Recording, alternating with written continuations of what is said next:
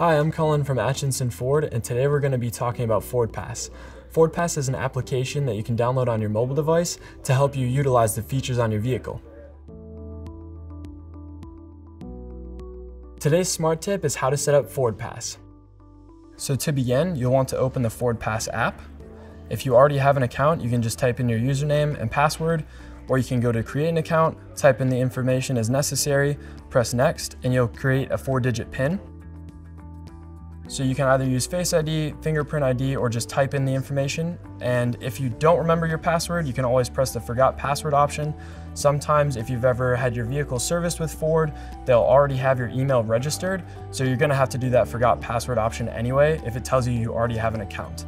So we can just log in, create that 4-digit PIN, and then we have the app. Again, I'm Colin with Atchinson Ford. Thanks for watching our smart tips on FordPass. Check out the rest of our videos on our channel, and we'll see you on the next one.